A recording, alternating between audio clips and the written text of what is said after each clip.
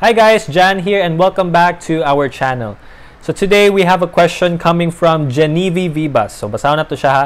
Sir Jan, nalang ko ipangutana, what if kung ako ang mag-manage sa business pero ang capital kay gikan sa akong igsuon? Unsa may gwapo na bahin ana, sahod ba or porsyento? Thanks advance sa tubag, Sir Jan. By the way, akong spelling sa Sir Jan is not J-O-H-N. It's J-A-N. Ang reason nga nung J-A-N kay January ko gipanganak. So at least na mo kabalo na muna. Anyway, going back to the question. Now, at the end of the day, when you do a deal with someone, pariani sa kanina case, imong igsuon, kung unsay bahin sa inyuhang kita, no? Kung sweldo ba or porsyento, depende na lang jud na siya sa inyuhang sabot. Magdepende lang jud na siya. Kung maingon mo, mas nindot man siguro na sweldo. Testingan niyo sweldo. After how many months, may ay dili man siguro gwapo na sweldo. Himo na to siya percentage. Pwede po, depende.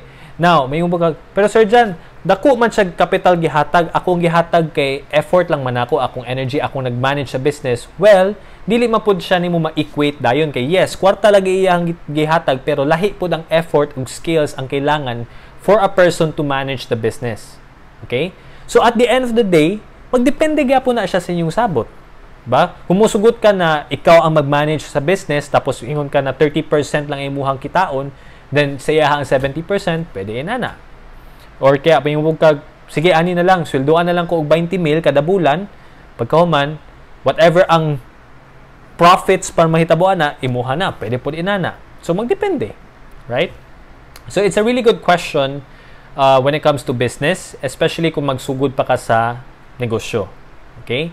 Kasagaran sa inani ng mga case is kanang bitong imuhang negosyo kay kinahanglan jud og kwarta sama sa kung magtukod kag restaurant kailangan kag lugar or kaya mag-franchise kag isa ka business Jollibee ba na or kanang mga food stalls diha kailangan pug kag kwarta. Pero pag abot sa service business lahi po ni siya kay ang service business manggod kasagaran na style ana ginagamit nila tong down payment na gikan sa ilang kliyente para mao to siya mahulog na capitalization nila. Kaya ang ilahang capital manggod sa service business ang ilahang effort. Besides ka ng mga gears na laptop ba, buta na to, or kaya mga kamera ba, magdepende gyapon na siya. So ang punto lang, Genevieve, sa imuhang sitwasyon, depende na lang dyan sa inyong sabot. Gunahan mong sahod, pwede sahod. Kung ganahan kag porsyento, then porsyento ka. Okay? So if you have any answers sa kanina question, let us know in the comment section. If this video helped you out in any way, don't forget to subscribe and tap the notification bell para every time na atay bagong video na magawas, you will get notified. Thank you so much and see you in the next video.